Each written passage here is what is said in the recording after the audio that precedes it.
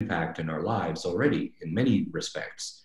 But one of the key topics of this webinar is ensuring that we address what is real and what isn't when it comes to AI in the medical imaging field, right? So the majority of the people attending this webinar, myself, Dr. Peter Chang, we're all very focused on the imaging world. And so that's going to be the prism that we use to look at what AI is doing for us. But the reason it's time for AI to deliver is that we need it. We need some real technologies, not some pie in the sky technology that someday may become useful to us. It's time for the rubber to meet the road. And this is the time that we live in. Taylor, can you go to the first slide, please? So I'd like to introduce myself. I'm Florent Saint-Clair. I'm the Executive Vice President for Dicom Systems. I've been in the imaging business since 1997, at the time that open MRI was kind of the novelty in the imaging market. I've seen pretty much all of the cycle of adoption of PACS, the down cycle of PACS, the replacement market of PACS, the birth of the VNA market, the birth of the AI market in imaging. And I will let Dr. Peter Chang introduce himself in his own right. Thank you, Florent. Well, it's an absolute pleasure to be here with you all to really dissect and kind of reflect on, again, these very unusual times we have among us. Again, my name is Peter. I have a bit of an unusual hybrid background. I am, in fact, a physician by training, so a practicing neuroradiologist at the University of California, Irvine. I am also a data scientist and software engineer. I've spent about a decade working specifically in machine learning, in imaging, with a very particular focus on deep learning in the past 5 or 6 years or so. In that capacity, I lead the AI Center of Research here at the University of California, Irvine. And of course, I'm co-founder of Avicenna.ai, which looks essentially to take some of these tools that we're thinking about in the research realm and trying to understand how to best translate some of this work into real life tools that can be used widely across the world. And so I think that's a sort of a unique background that I have. And in some ways, I find that perspective of understanding the different domains is in fact critical with the way that AI has evolved and changed in our field in such a short period of time. I think you do have to understand the perspectives of those very different sort of roles that I play. And so that's just my background. Again, very, very happy to be here with you all today. Well, as the audience can see, we like to invite underachievers to do webinars with us. Thank you so much for making yourself available. Let's go to the next slide, please. So I think it's appropriate for us to acknowledge the people that are making it possible for us to even have the focus today to be in this webinar. There are a lot of people out there that don't have the luxury or leisure of learning and being a part of an interesting dialogue like we're having today. And these are our healthcare workers, all of the people that really keep us going every day, that are putting themselves in harm's way to allow us to continue to do our work. And so I feel very fortunate to be here. And I want to make sure we thank everyone around us for their contribution to our well-being. Taylor, next slide, please. So this wouldn't be a Dicom Systems webinar without a mention of at least, some pleasure in the wine industry, right? So those of you who know us, we have a passion not just for software, but also for good wine. And our company being a Silicon Valley company, we're very close to Napa Valley. And we produce a corporate blend that is not for sale. This is not a sales pitch for the wine. You can't buy it. But those of you who submit some thought-provoking questions and meaningful questions that really get this dialogue going between Dr. Chang and myself will be rewarded with a bottle of our 2017 Unifier Cabernet blend from the heart of Napa Valley. So those of you who came to our party at the RSNA show last year got to taste it. We unveiled it, and we'll ship a bottle of this to you. And the only thing that you need to do is have the most thought-provoking and meaningful questions submitted to this webinar. Next slide, please. So speaking of very simple housekeeping, your questions can be submitted in the Q&A panel. Please do so ahead of time. You don't need to wait until the end of the webinar to do so. I think we all want to have a very productive webinar here. I'm ready in case somebody invades my space here, right? So this is, according to my wife, this is my impression of Kylo Ren. I don't know if you guys agree. This looks like Kylo Ren. I don't know. Personally, I think it's more like Sub-Zero in Mortal Kombat. But that's my impression. I'm also ready with my Trader Joe's hand sanitizer, and in case somebody sneezes on me, I also have my disinfectant wipes. So everybody's ready. Let's get to our first slide. So first, let's introduce the Avicenna team and how they fit into this topic today. It's a front row center focused company in the AI space, not just because of their name, but because of their focus in the imaging space and the intersection of AI and imaging. So Dr. Chang, please do the honors and introduce your company to us. Absolutely. So Avicenna.ai is, in fact, one of the several imaging-based deep learning AI companies that exist out there today. While there is certainly a world of different applications that we can think about building and that we are a part of, there is a specific emphasis, at least early on emergency triage tools, so things that can help physicians in the front lines in the emergency room do their job faster and more objectively. Certainly, we've had a variety of focuses early on within the ER world. Stroke imaging is, in fact, our first sort of portfolio of tools, in part because stroke is something that we've looked for computer-assisted diagnosis to help us with as physicians already for many years. So before AI really hit the scene, hospitals were already spending quite a bit of money trying to optimize this part of care. It's a very urgent sort of time-sensitive type of diagnosis, as you might imagine. And so that's where our initial focus was. But certainly, given the current pandemic and the times that we're in, emergency medicine has certainly evolved, and we are quite a bit focused on a number of pulmonary tools, applications to help triage COVID and things like that, which we'll talk about, of course, throughout this webinar. But certainly it goes without saying that it has become a tremendous focus of a lot of our peers, and being a company both sort of centered in the United States and in France, which is a bit unique for us. We do have quite a global perspective, and clearly two areas significantly affected by the current pandemic. It is one of the top priorities right now in our mind.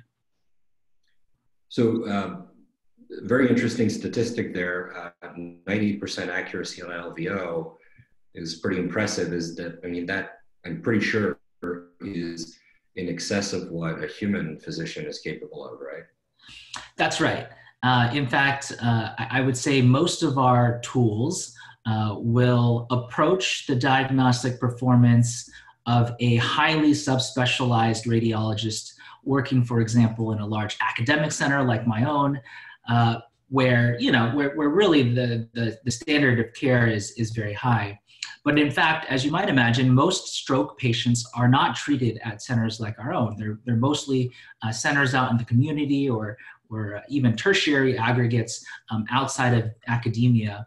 And in those settings, right, you don't have 24-hour access to subspecialist reads. You need to make a decision right away, and that might be made by a clinical ER doc or somebody without a lot of expertise. That's just the reality of the world. And recognizing that if we can sort of bring the high level of performance and standard of care that we expect to see at the very upper echelons of medicine within the US, if we could democratize that and make it available to the world, then we feel like we're doing a good thing. So that's really how we benchmark our tools. We really don't release anything unless it's sort of clear that very high benchmark we set for ourselves. So I'm always curious about what is the impetus behind the creation of any company. And so when it comes to Avicenna, what was that motivation? What was that initial use case that essentially sparked the team to come together and for that first algorithm to hit the market? Yeah, well, it was a great, actually, it's a very interesting constellation of things. I myself am a neuroradiologist, which means that in my daily practice, I interpret brain images, brain CTs, CAT scans, MRIs. And so stroke was always at the forefront of my clinical work, even outside of AI. And you combine that with the existing landscape that I mentioned, which is that in our field, if you look at things that really relied heavily on computer-assisted diagnosis before AI, stroke initially was something that was already very popular. And so I had sort of that clinical background and expertise, as well as a lot of hands-on experience building algorithms. And then that's when I sort of met Cyril and some of my colleagues out in France. Many of these team members were part of, and in fact, co-founding Olia Medical. So essentially a great pedigree of working in imaging software, understanding how computer-assisted diagnosis can improve workflow. And so they definitely brought some of that existing software design expertise, importantly, clinical implementation, understanding how tools go from a sort of initial conception all the way through to implementation in the hospital, and some of those regulatory considerations that are absolutely critical. So it's really a team of us that came together with a constellation of different sort of expertise and domain knowledge to really come together and create what I find is it's a vibrant team. Again, it spans 2 continents and in a variety of different sort of skill sets and personality traits and things. So it's a great pleasure to be working with them. Great, and you work with people with a French accent, which is a definite plus, right? That's right. That's right. So thank you for introducing Avicenna to our audience, Peter. And we've got actually 10 years on you guys. We were founded 12 years ago in 2008, February 2008 to be precise. And the impetus behind the creation of Dicom Systems was 100% teleradiology for the US military at the time, right? The founder of the company, Dmitry Tuchelnik, and myself used to work together in a different company. And the entire focus of that company was deploying telerad equipment to the confines of the battlefield. Right? So the ability to move massive amounts of imaging data between the war theater and Europe, which was a staging area for wounded soldiers before they would get flown back to the continental US. And so the backdrop for our experience before starting Dicom Systems was that intersection of clinical and pure IT and networking and security, right? Because you need to be able to do this in a secure environment with very austere networking environments getting in the way of the mission of the wounded soldier, right? So we decided that we wanted to apply that experience and that know-how in the civilian area. And we started Dicom Systems as a way to essentially become IT focused for imaging, right? We saw a great need to support the unsung heroes of medical workflows, the PACS admins, the network admins, the IT directors, people who are expected to maintain these workflows for the physicians, for the patients, for the technologists. And so we essentially became like a Cisco router for radiology. And that was the impetus for the creation of the company. So we built this as as an appliance that has become the Swiss Army knife for many imaging departments around the world. We actually have a presence in all time zones. We're in Europe.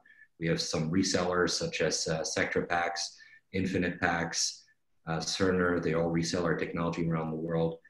And we serve a pretty wide variety of customers that have increasingly expected us to play a role in their adoption of AI, right? So since we are the plumbing that's bringing all these images to and from the most vital parts of the imaging workflow, we've been approached by many customers who have said, listen, all our images are coming through you already.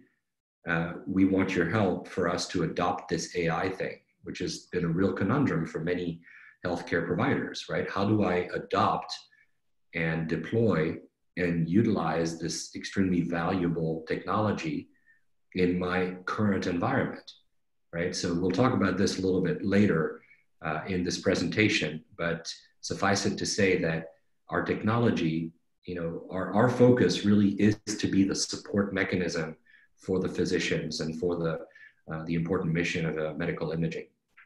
Next slide, please. So let's talk about the backdrop for this conversation, right? When we actually started planning for this webinar, this was before March of 2020, right? In a world that is essentially unrecognizable now, right? So we've all had to essentially take a crash course in, what does it mean to flatten a curve? It's affected all of our lives, and especially the lives of our customers, our radiology customers.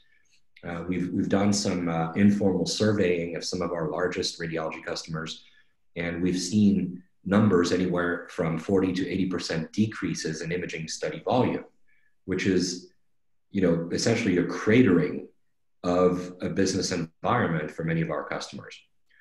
Yet we're still expected to be there for patients, right? Just because the imaging volume and therefore revenues have decreased doesn't mean that the importance of the mission has diminished with it.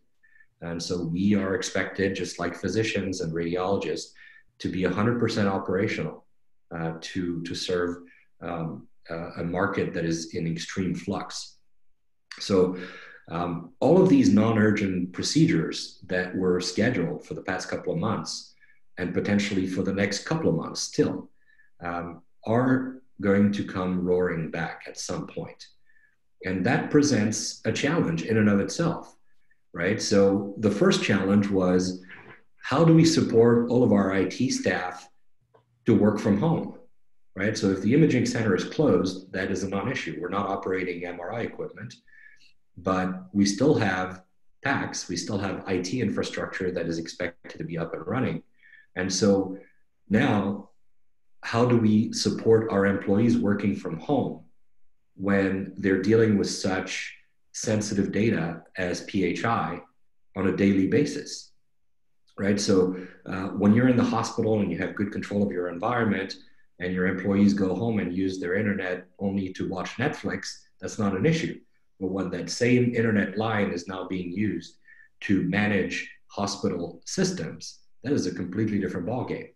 And so, we've seen this for the financial industry, for credit card industry, where all of their call centers are hosted in India. Well, guess what? In India, very few of the workers that are in those support centers have their own laptops. So when they're all of a sudden expected to work from home, you had to give them something to work with in order to continue being of use to their customers across the world. So, in some cases, you had essentially a couple of weeks of complete breakdown in processes and no support available for some very important pieces of our society. As these support and call centers were scrambling to find solutions to support their customers. That was maybe not quite as acute in our industry because many of us are already used to working virtually. And therefore, setting up VPNs and letting our employees work from home was not as big of a deal, but it did provide a bit of a dip in productivity. And so fortunately, it was at a time that imaging volumes were rapidly decreasing, and therefore the problem didn't become quite as acute. However, it's essentially like, you know, the Navy or the Air Force. Even if we're not at war necessarily, all of these aircraft and all of these Navy ships, they need to be operational at a moment's notice. And it's the same thing for our imaging infrastructure. And so our customers are expecting a spike in utilization that is potentially never been seen before, right? So all of these packs that have been sitting, not necessarily idle, but underutilized, are going to get hit severely when everybody goes back to the imaging center, when all of these non-essential diagnostic procedures are rescheduled and now become real. And so our hospital customers are going to be expected to be ready at a moment's notice. Peter, could you give us your perspective of that for UCI? How is the UC system getting ready? How are you guys coping with this work from home thing? Absolutely. Well, I can actually give some concrete numbers from one center and some of our partners. You know, we're down to about 63, 64% of our traditional volume for this time of the year. So certainly a significant dip. What is a little interesting is that when I talk to my hospital leadership and the other departments in our institution, radiology remains relatively robust compared to other specialties where, you know, they're maybe not as diversified as we are, right? They have sort of one very specific type of patient population that they care for, and if that patient population dries up, then they're affected pretty significantly. Whereas radiology, as you might imagine, again, is diversified across every domain specialty. So that's one thing. It's interesting. We are definitely down, but you know, it's our effect is not nearly as significant as I know my clinical colleagues in other specialties have felt. And that 60% number is actually fairly consistent within the Southern California area in a lot of our close community hospitals. In terms of preparedness, I mean, I can't reiterate enough the fact that you know, radiology on one hand is particularly well poised in some ways, right? The fact that there is a company like Dicom Systems that exists to solve these type of technical problems in our world, right, is quite remarkable, because again, our colleagues in other clinical specialties don't have anything like this. So we were certainly ahead of the curve in many ways, and well prepared for the crisis. But quite frankly, even at our institution, as soon as we shifted from a predominantly on-premise to a predominantly at-home sort of teleradiology setup, we very quickly realized within a week that we needed to update our VPN services. We were seeing significant bottlenecks in transfer of data, in caching, in basically things that we need for our everyday work. So, you know, it's true. We've had to make adaptations quite significantly, and you know, we're starting to solve those problems now. But anyways, I think it's absolutely illustrative. I think the points that you brought up, Florent, are really head on. So what's been the impact on telehealth, really? Let's go back to the previous slide briefly, Taylor, please. Right. Well, so I would say the teleradiology as a specific focus within our radiology department, again, had some initial hiccups early on, but right now we're actually reasonably effective now, several weeks in. Everything has transitioned well over. Even some of my teaching duties, right? Because we're an academic hospital, so a significant part of my work involves being able to hands-on mentor my residents and my students. That we've all shifted to sort of Zoom-based readouts. We're able to broadcast sort of radiology images to groups for tumor board, for multidisciplinary conferences. So we've actually done a pretty good job of transitioning. I will say our hospital IT has instead primarily been focused on, again, all the remainder of our clinical teams who are trying to adopt in some way to telemedicine, you know, basically virtual interactions through Zoom or through some sort of video conferencing system, you know, trying to diagnose skin conditions through photos. or asking parents to sort of do physical exams on kids to get a better assessment of whether or not the patient's actually sick enough to need to come into the hospital. That part I say is they're in uncharted territories. They're really struggling to figure out how to properly adjust some of their workflow. So again, we had our initial hiccups. I think we're in a pretty good place now, and we are functioning fairly efficiently. Of course, our volume is down, so we'll see what happens when that picks up. But certainly telemedicine as a whole has had to evolve quickly. And I know that they're still trying to work out exactly how they see their workflow to look like in the future. But specifically, I mean, I know I have quite a few friends who work in telehealth specifically.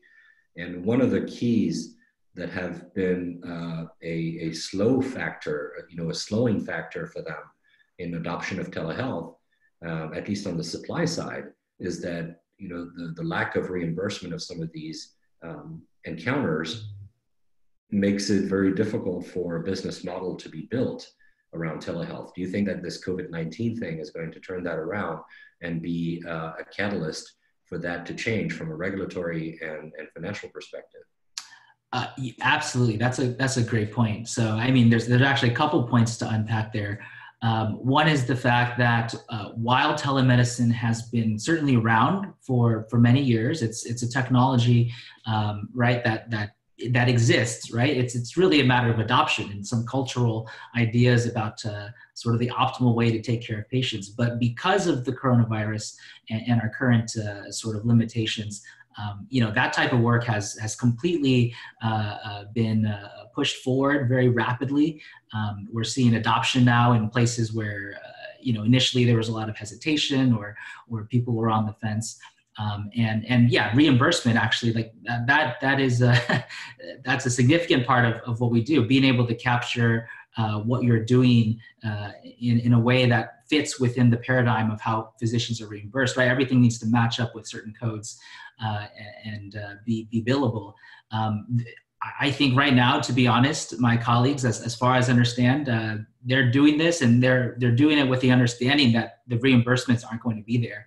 And it's just a reality of the situation, and they're doing it for, to keep themselves safe and for the sake of trying to take care of patients the best they can. That the reimbursement issue is something that is a limitation and will need to be addressed. But again, with the fact that the coronavirus has expedited the timeline for many of these things, as we will see later on in these slides, I think that the reimbursement issue too can be overcome quickly. Great. Let's go to the next slide, please. So there's a very interesting aspect of this conversation that I'd like to go over, and that is not just in telehealth, but especially in AI, getting things through the FDA, getting things developed, especially getting peer review, getting published, papers published, proving the effectiveness of an algorithm. All of those things take an enormous amount of time and resources. And I feel like we should go over what coronavirus has provided as an opportunity for us to accelerate some of these processes and provide the value inherent in AI more rapidly to the marketplace in real time. And so how is Avicenna going through this, and how is this acceleration taking place for you? Right, and this is actually a very interesting sort of silver lining, if you will. Despite all the negative effects of COVID that we're all aware of, it has interestingly become a very promising opportunity in some ways to expedite the development and integration of new tools related to COVID.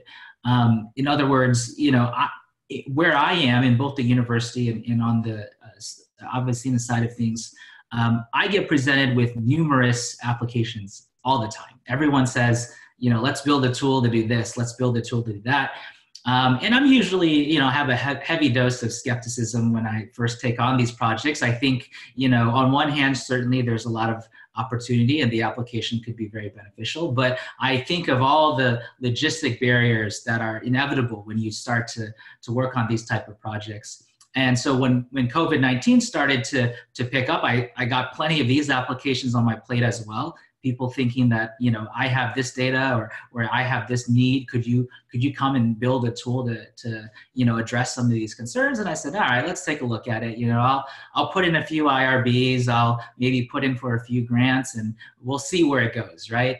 And in actually very short order, what we saw was that while there were delays in other non-COVID related work, anything that had even a small likelihood of benefit to a COVID patient would immediately become expedited. So things like funding, right? Trying to get money to even start a research project, which as some of you know, could be very challenging. You know, the government, the NIH, has released over $60 million of funding for imaging specific research, right? Not just general COVID research, but imaging specific COVID research. That's a significant amount in such a short period of time. Within the UC system, we've had internal grants. We've raised over $120,000 already through funding in 2 to 3 weeks on our various projects. And so that is, I mean, that just speaks volumes to the way that, you know, new clearance pathways have been put in, new regulatory and approval guidelines have been enacted to expedite the process. You know, the speed at which we can move is actually quite impressive. And I think in some ways, right, when you think about AI, there were a lot of individuals, a lot of clinicians who may have initially been on the fence, and in many ways rightfully so, about you know, wanting to know if AI was ready for prime time, right? And there were struggles to get adoption. But now with the opportunity of COVID, we're seeing that you know, people are willing to take risks, right? You have a lot of technology at your fingertips, and AI now is just so rapid and so quick in adapting and sort of presenting itself as a solution to this problem that people are now just willing to see where it goes, right? And we're open, we're candid. We're not saying that the tools released will certainly be you know, the end all be all for diagnosis. We're saying that this is one piece of the puzzle. We're happy to contribute it. We're willing to take feedback, and we're willing to work with you together to improve our solutions. And that's, in fact, in my mind, right, the right way that AI should be developed. And so in some ways, we're seeing now for the first time places where we had no footprints and very little interaction and buy-in now coming to the table and being very interested to see what could be done. Well, could you address kind of a cognitive dissonance that has come up recently? Is that, yes, urgency equal accelerated adoption of technology, you know, more tolerance for risk and things like that. But apparently COVID-19 is not one of those low-hanging fruits for AI. One of my radiologist's colleagues recently commented to me that, you know, out of all the algorithms that they're looking at, the ones that can be helpful to them for COVID are not helpful because they've seen so many of them already. As radiologists, they feel like they already know what they're looking at immediately, and AI is really not necessary in that sense. So what's real here? That's right. So I think, right, with every new technology, you've got to very critically assess the types of things that you can expect to solve, and to have a realistic outlook, right, when you're setting out on building these tools. For COVID, I think without question, if I take off my AI hat and look at it from a clinician's perspective, right, the ABR and all of our governing radiology bodies have all agreed that COVID is, for the most part, not an imaging problem, right? It's a diagnosis that can be made primarily on clinical features and laboratory testing, and imaging, if at all, will play an adjunctive role. And that's really the case in most of our work too, right? So in fact, this image here is quite representative on the right side of the screen. Our very first application that we were asked to build was in fact a predictive analytics tool that just took a lot of sort of common clinical features, you know, patient demographic comorbidities, and some lab values, and try to provide a more nuanced prediction of complication or need for escalated care. So a tool really that was outside of radiology. I know we're radiologists and we sort of want to inject that directly into the mix, but in fact, these non-imaging tools are certainly things that we looked at first and have the greatest impact. Nonetheless, there's a lot of interest in the radiology field. And so the way I oftentimes think about it is if you're looking to build an imaging-based tool and you're asking yourself, is AI, is it capable? Is it likely to succeed in solving this problem? The way I think about it is, are you trying to do something that a human can do easily, or are you trying to do something that I, as a radiologist, could struggle with? And while it's certainly possible that AI can do things that a human would never be able to do, the reality is that the vast majority of all the tools we see being built are merely replicating an expert's sort of skill set. So not trivial in any sense. Again, there are plenty of non-experts that would benefit from having an expert at their side, holding their hand through the diagnostic process. But without question, these are, if a human is not going to be able to reliably perform this task, I would say for the most part, we haven't seen too many breakthroughs of AI being able to overcome that. And I think there's some slides later on what COVID can do and can't do, and some of the applications we're trying to look at. So maybe we could sort of focus on those discussions later. But I think without question, that's an initial first thing to think about, and prevent ourselves from getting too carried away about AI and its possibilities. Okay. Let's do a quick time check. I think we have 20 minutes left in this webinar with our audience, so I want to be mindful of everybody's time. Let's move to our next slide, please. So let's talk about some real use cases that your software, your Avicenna algorithms are able to quickly be very useful. That's right. So in line with trying to identify sort of simple yet effective things that AI can solve, we have a number of applications focused on identifying viral pneumonia, right? So we're not trying to go out and predict different types of viral pneumonia, which are very, very, very challenging for human experts to do. We're simply looking to find classic signs and symptoms that would make a physician think that the patient has an infection. And we have sort of correlate tools on both X-ray and CT for this purpose. We're not, again, recommending that everyone go out and get a CT scan to diagnose coronavirus. However, if you're in a situation where testing could be delayed and you just need some immediate feedback, right? A patient that comes in with the classic features of coronavirus with the corresponding imaging findings shown here, assisted in part by AI, that in fact could be a sort of a nice initial use case for AI tools in this kind of disease process. Mm-hmm. So it's interesting that patients that present with the viral pneumonia symptoms are assumed to be coronavirus patients, right?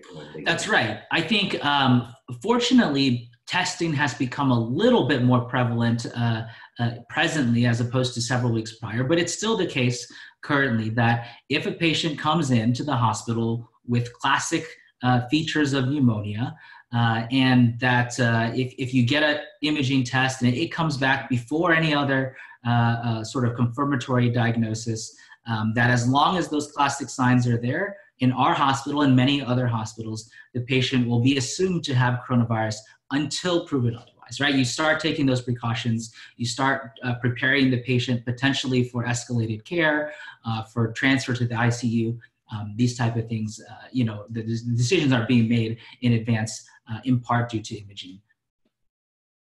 So guilty until proven innocent, right? Right, which, I think given the current situation is a reasonable thing to do.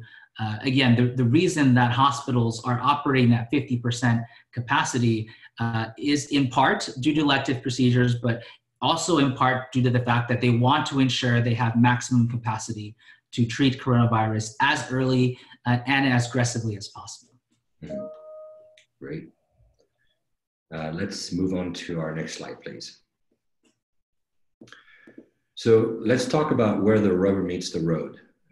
So the technology that Avicenna and countless companies that are developing AI around the world, one of the major challenges that they've encountered is, how do I make this technology available to end users effectively, right? One of the major challenges is that many of these companies host their AI in a cloud, whether it's Google or AWS or Microsoft or some other cloud provider.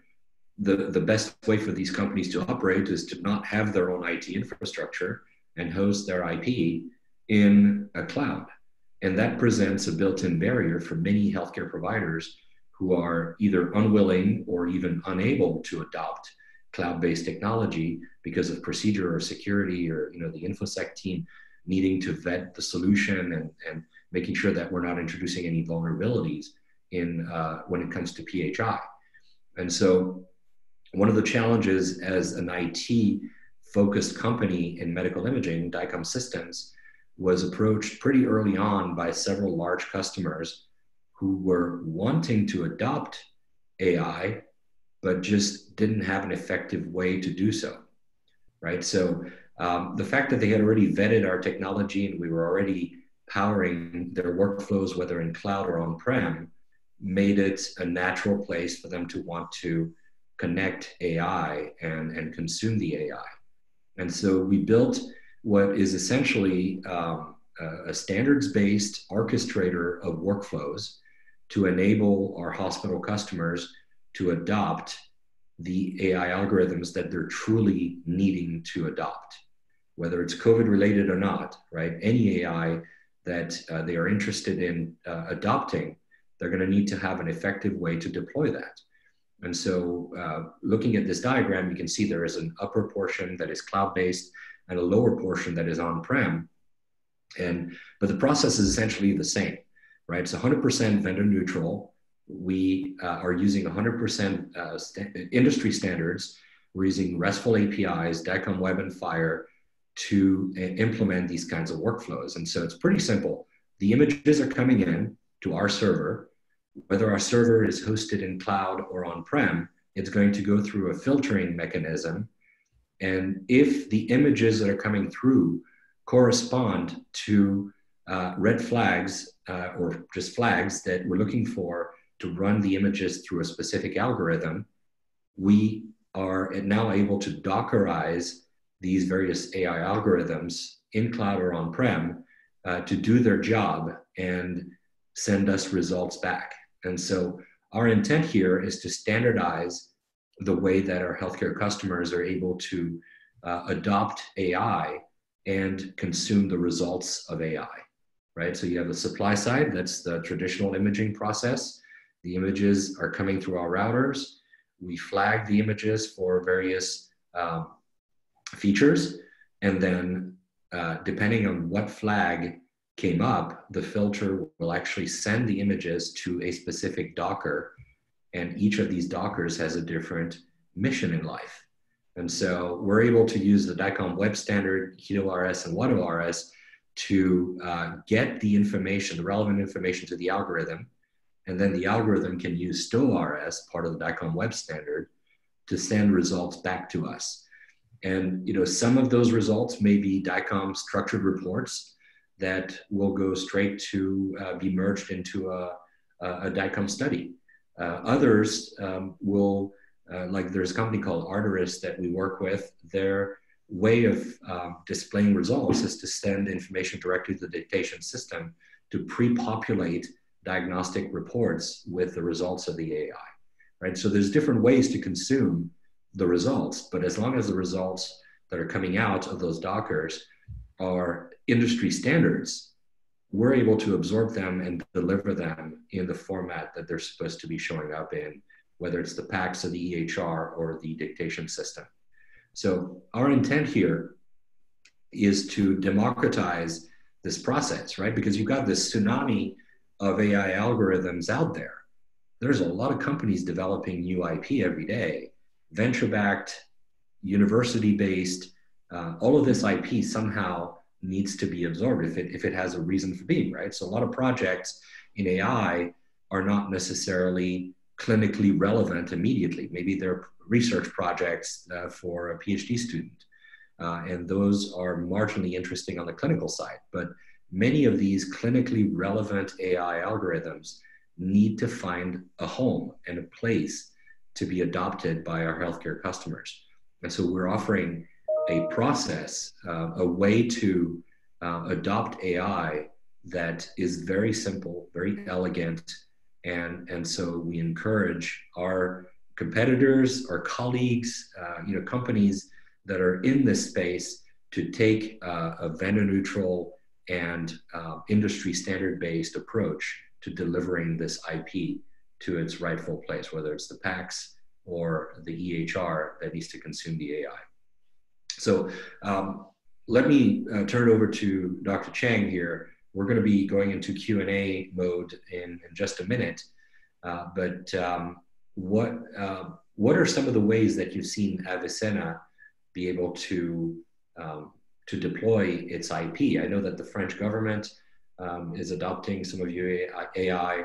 It's a slightly different place, right? Because you have the Ministry of Health and a very centralized approach to acquiring software in the French government, which is not something that we have here in the US. So how is your IP being deployed out there? Right. So I think this slide is very illustrative in some ways of the complexities that you really need to consider when you're trying to do a large scale deployment, right? So if you have 1 or 2 or 3 tools, all right, that's not a huge deal, but as you mentioned, there's a tsunami of algorithms out there, right? And if you don't have an efficient way to test 30 or 40 or 50 different tools and route them with this type of complexity, I think there's going to be issues. And I think, if people are hesitant to sort of outsource some of this 10 or 15 years ago, certainly with the rise of AI, this type of infrastructure is needed even more so. And in part because of that complexity, right, we recognize that the distribution is not just a simple, straightforward sort of door-to-door type of approach that we might have seen for many years, right? We're not primarily expecting that a hospital will come to us and purchase directly. They are going to go through intermediaries, people who can provide infrastructures and ecosystems such as this to do this work. And you make a great point that the difference is actually accentuated as you move between countries, right? So in Japan, we cannot get FDA or the Japanese FDA equivalent approval on our own. It would actually be impossible. You need to work directly with the Japanese manufacturer, in our case, Canon, a fantastic partner of ours on multiple levels, to deploy your tools there, right? Their hospital system, their regulatory process, everything is completely different. And so that makes, again, these type of collaborations ever more important, right? We're really good at one thing, but we really need to find others who are good at what they do and really partner together to bring these tools out to a broader audience. Very well. So we have 8 minutes left in this webinar with you. And so I would say it's probably time to take some questions. I see a few here that I really like, and I think we should begin to answer them. So the first question from Larry Atkins, very dear old colleague of mine in Orange County. His questions is there are about 300 million imaging studies performed in the US per year. How many of those does AI play a clinical role today, and what to expect the number to be in 2025? That's a great question. So currently today, the answer, to be candid, is small.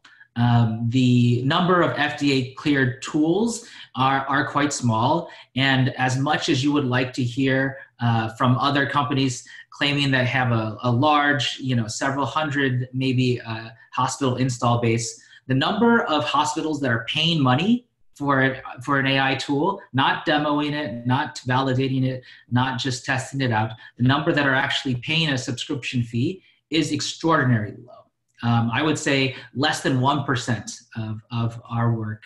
At UCI, we don't pay for anything, right? We're developing these tools, so we have no need to purchase applications from others.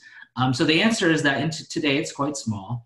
However, without question, that number is very likely to grow, right? So what I'm saying is most institutions have installed some version of initial AI algorithm from company XYZ, and they're doing a vetting process. And in the next few years, as the number of companies sort of consolidates down from several hundred to maybe 50 or less, and we see a more solid adoption, I would say that number could grow significantly. 2025, 5 years, I'll throw it out there at, something like 15, 20% of all studies, maybe something like that. Interesting. Larry, thank you for your question. I'd like to go to Kyle Hansen's question. Thank you for attending, Kyle. It's good to have you with us. Is there a way in this model to design the AI algorithm to learn from the population related to that facility over time? Does AI continue to learn with the specific data, or is training only done during development? That's a great question. So my last travel before the pandemic lockdown was to sit on a panel at the FDA to talk about this very issue, which is that current applications are only approved and frozen as soon as that approval has been granted. There is no mechanism for continuous relearning. However, the FDA, in part through myself and many of my colleagues, are now well aware that one of the primary benefits is the ability for deep learning to continuously update. In fact, I have a belief that one day there will actually be no tools that are trained generically and then sent out across the world. I think that tools will be fine-tuned and customized for every hospital in the country, right? Just like the way we customize MRI protocols and CT imaging protocols after they've been vetted by a central vendor, right? We all have our own unique versions. I think AI will move in the exact same direction. As soon as the regulatory agencies have caught up and provided us paradigms, I think that will be the reality. An interesting, thought-provoking question came up that I've been wondering as well, is different types of data and the ability to correlate it. So one question from Lena is, can we integrate imaging and non-imaging based AI tools parallel for COVID-19? I think it's relevant for other applications as well, but can we get away from the siloed thinking that AI is only applicable to imaging versus lab results versus some other discipline? That's right. In fact, another key advantage of deep learning is the flexibility in the type of inputs you can work with. So as opposed to almost all traditional techniques where combining imaging and non-imaging data in a single algorithm could be extraordinarily challenging, it's actually very straightforward with deep learning algorithms to do that. And in fact, all of our work now, after our initial early low-hanging fruit wins, it is in fact to combine non-imaging and imaging data in the prognostics of coronavirus. And again, that extends without question to many non-COVID applications. Interesting question. Thank you, Lena. Another interesting question from Brian Schnapp. With the tsunami of AI algorithms approaching, actually, I'd be tempted to say that the tsunami has already submerged us. But with the tsunami of AI algorithms approaching, will we need AI to help determine the best algorithm for a particular exam? Sounds silly, but how will radiologists truly harness the power of AI without being overwhelmed? That's another great question. So there is actually quite a bit of work in the field now in the domain of ensemble learning and ensemble prediction. So the idea there is that there is no one algorithm that's the best, right? Maybe there's a ensemble or a team of 50 algorithms that do the same similar task, and that the correct weighting of those 50 algorithms is different from hospital to hospital, or even different times of the year, or different underlying patient demographics. And that is in fact a real type of implementation people have thought about. Maybe you do need AI to coordinate the big tsunami of other AIs that are out there. And actually, all of the initial work suggests that those type of approaches are more robust and better than the traditional model. So in fact, I do see that as a definite realistic possibility in the future. So I'm being informed by our marketing team that we'll need to go overtime, and I do want to go overtime to answer these questions because we have actually quite a few of them. Apparently, a lot of people like good red wine, so this is really cool. So let's go through some more of these questions. Cam Hosen, how would you envision an AI that human and machine would work together where you can have an explainable AI? These are images that are anonymous so many people could view them. So in other words, you're talking about crowdsourcing, I think, this process. And it's a very good question, but I actually have seen this in action at Stanford.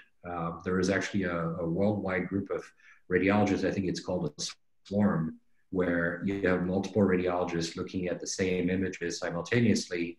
And depending on what opinion they emit, you have a percentage of certainty that that image contains a certain disease.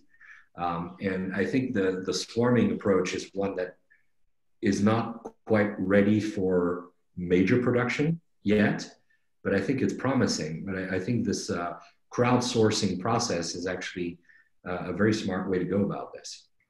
Yeah, in fact, while it might not be ready for prime time on the sort of implementation side of things, in the domain of annotating data, right? Trying to get those ground truth results from these very large training data sets. In fact, there are a few startups that I work with that specialize in that, right? So maybe one or two or three individuals from the public, sort of a lay person, may not provide you with great ground truth for these complicated medical diagnoses. But if you had 100 or 200 different people each annotate all these images, well, it turns out that the general overall trends, the dominant signal amongst all that data tends to be quite good. And so that is one creative way to annotate and provide that ground truth that the AI needs for development. Mm-hmm. Very interesting and thought-provoking. I think we're going to run out of wine because we have a lot of really good questions here. Another interesting perspective on this is, are there any plans to integrate with pathology, cardiology platforms?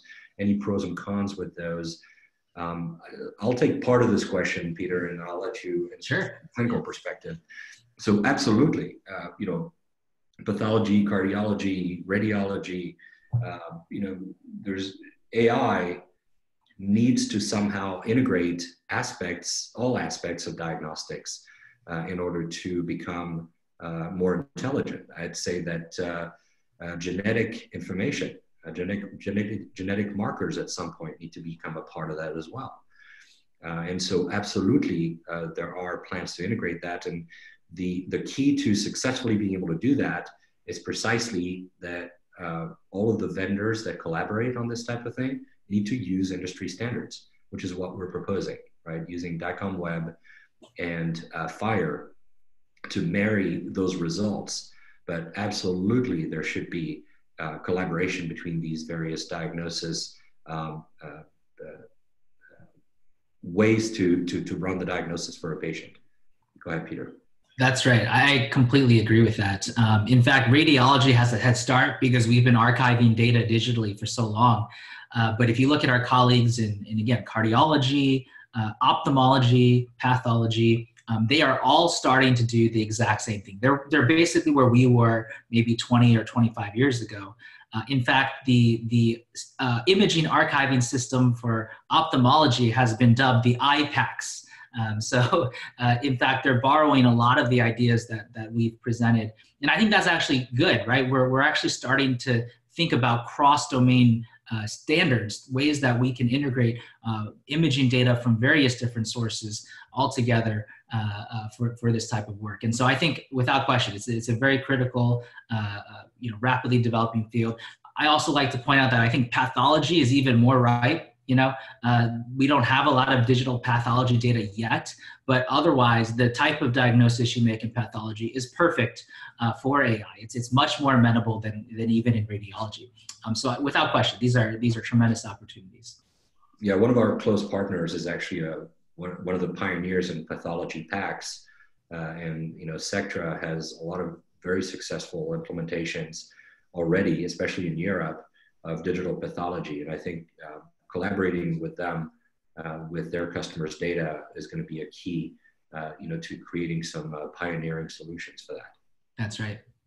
Our friend Craig Strasshofer from Stanford Healthcare is asking, what's the difference between a detection algorithm and AI? Well, those are two very broad categories of things in my mind. So you have, it's sort of like a Venn diagram, right? Detection algorithms in my mind are really anything, anything in the history of computer-assisted diagnosis where we're trying to augment, the capacity of a human reader in some way. AI in my mind, of course, that's a very broad and oftentimes charged term as well. But I think most oftentimes when people describe AI, they're talking about the most recent generation of deep learning-based machine learning type tools. And so there's an intersection there, right? So there's some tools, the types of applications you're going to see in the past 1 or 2 years that are going to be heavily driven by what we call AI, so deep learning or machine learning type techniques. But again, they also live in different worlds. And I would say if you're thinking about a tool that's more than 2 years old at this point, that's probably going to be in the prior category of a more traditional computer-aided detection or diagnosis type of tool. Great. That's an important distinction to make, right? Because a lot of people have been arguing that, AI has been around for a long time, CAD and mammography. That's right. And so that is true, but they definitely predate the deep learning approach for AI development. That's right. I think the biggest difference really is in terms of flexibility and scale, right? So if I was to build a traditional CAD device 5 or 10 years ago, I would be training that model on maybe a few hundred cases maximum, and my submission to the FDA would be a small cohort of maybe 50 or 100 cases. Whereas the new generation of deep learning tools, right, we're looking at data sets that are at least 10,000, oftentimes 50,000, 100,000 cases. And we're validating on every single exam, right? The FDA is stipulating that if you want to put a deep learning tool through clearance, you have to prove that it works for every single case that's coming off the scanner, because that's how you're marketing it. So it's just a sort of a slight difference now in scale as well.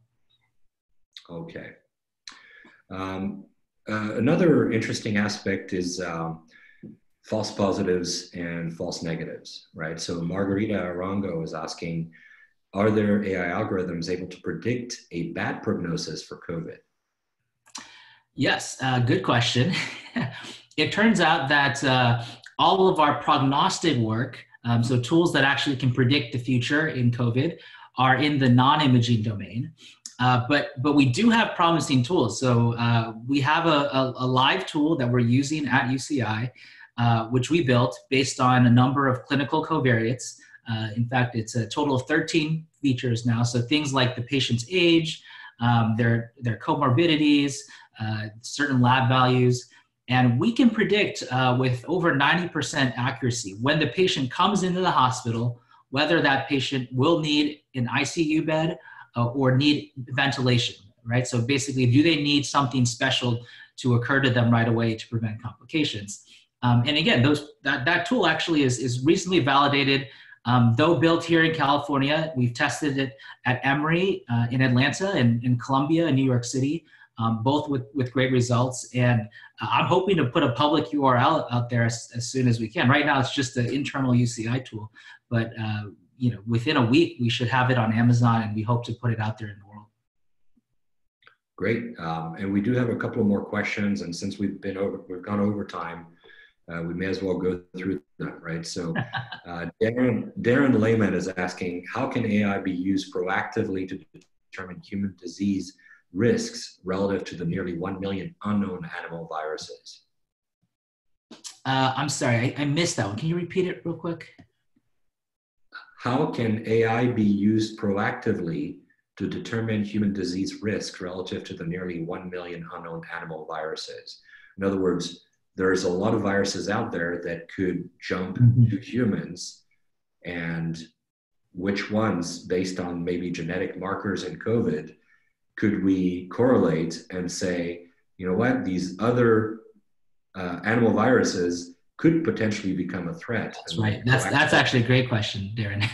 I've got it now. So I would say there is a very large category of AI applications that go into what I dub these virtual experiments, if you will. Right? We have particularly in pharmaceutical discovery, we have a lot of historic data based on certain experiments that have been done to test whether a number of reagents can be beneficial in a number of certain disease processes. But the cost of doing that experiment is very high, right? So the idea is, if AI has enough data, could it go ahead and predict the expected results of millions of additional permutations of experiments?